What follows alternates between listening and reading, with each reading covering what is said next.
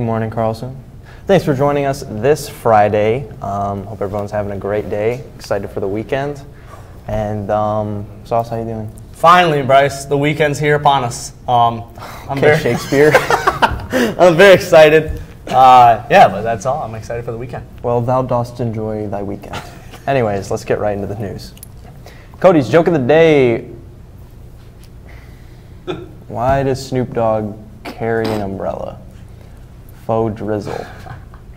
Brownstown Parks and Rec will be hiring for the summer. Check your counseling Schoology group or the counseling office for more information. And a short newscast today, so we're going to turn it over to... Bryce, you know why Cody's joke was so bad today? Why? I'll let him tell you. If you see him in the hallway, ask him why that joke was bad. Okay. Anyways, let's turn it over to Connor with the weather. Well, a little too soon, dude, but all right. We have a high of 33, low of 24. It's going to be cloudy. But, Carlson ladies, my dude, Mason Muniz, is looking for someone. Hook him up. You know he wants it. Does he have Riz? Back to the guy. Oh, yeah, he has Riz, Pimo. He has Riz. Back to the other guys. That is Rizkins over there. Yes, sir. Yeah, right. Anyways, back to the news. Carlson Unified Program is hosting a Frigid 5K fundraiser on Saturday, February 24th. The cost is $30 for students, which includes that limited edition Frigid 5K t-shirt. See Miss Crampton for details. And now, we've got Sauce. You want to tell us a little bit about some sports? I'll tell you a little about some sports, Bryce. Just a little bit. So, for any boys interested in trying out for the JV and or varsity golf teams this spring, there's an informational packet and sign up in Coach Georgie's room. That's Mr. Rocco's room, 202B upstairs. Please stop by soon to pick up the information and to sign up. Me and Jubes will actually be there. So there's actually a couples tournament that we're going to go to, so that's going to be cool. Anyway, the boys could not make it out of regionals as a team. That is the boys wrestling team. But we do have the individuals, like I was saying, going on to regionals. We got Zach, Gabe, and TK.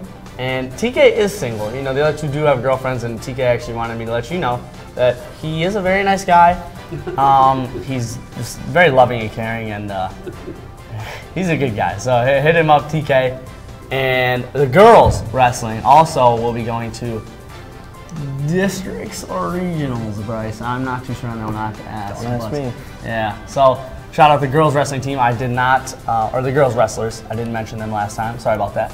But anyway, that's all the sports we have. Unless you're coming to see me and Bryce Sunday play pickleball at the Zodiac. This is yeah, I don't know. This is private. This is just practice. Okay. Getting ready for sorry.